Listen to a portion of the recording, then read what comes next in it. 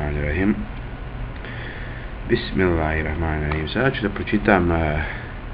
da započnem sa čitanjem Dostojevskog. So this is going to be a short reading from Notes from the Underground by Fyodor Dostoyevsky. I'm going to start to read this from a book that it's a Dover print, my favorite translation, by the way, of this great book. And I'm going to read only the first page to start, and I'm going to see where it's going to take me from there. I am a sick man. I am a spiteful man.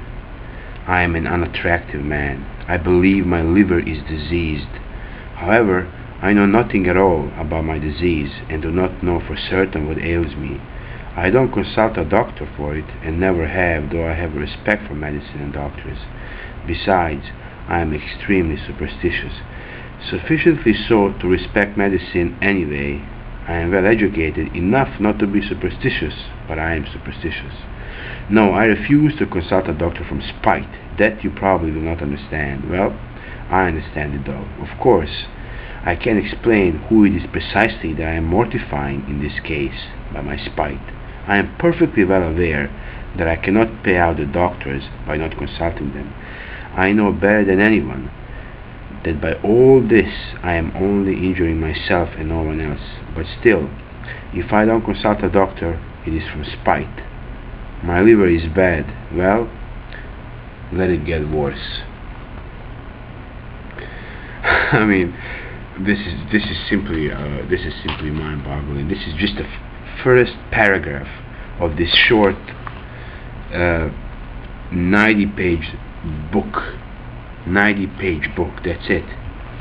A short paragraph, and it already just captures your mind. You can't stop reading. You have to just continue from this point on.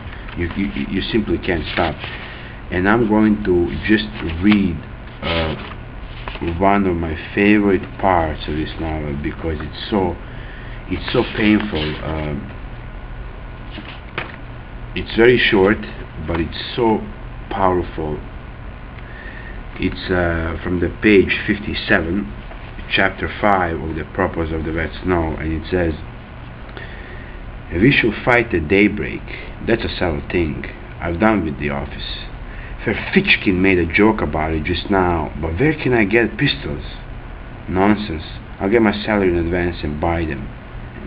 And powder and bullets, that's the second's business. And how can it all be done by daybreak? And where am I to get a second? I have no friends." "Nonsense," I cried, lashing myself up more and more. "It's of no consequence. The first person I meet in the street is bound to be my second. Just as he would be bound to pull a drowning man out of water. The most eccentric things may happen. Even if I were to ask the director himself to be my second tomorrow, he would be bound to consent, if only from a feeling of chivalry, and to keep the secret Anton Antonich. The fact is that at that very minute the disgusting absurdity of my plan and the other side of the question was clearer and more vivid to me, to my imagination, than it could be to anyone on earth. But get on, driver, get on, you Rachel, get on!"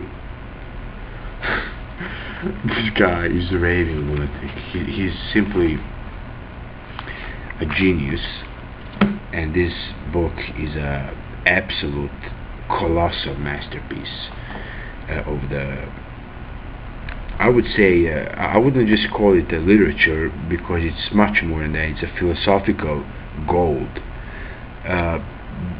They usually consider this, in a philosophical sense,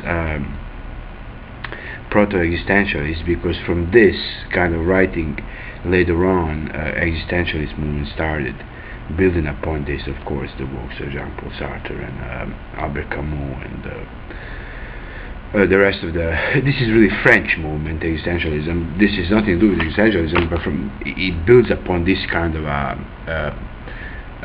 agony, if you will, of human existence. And Dostoyevsky is simply a master.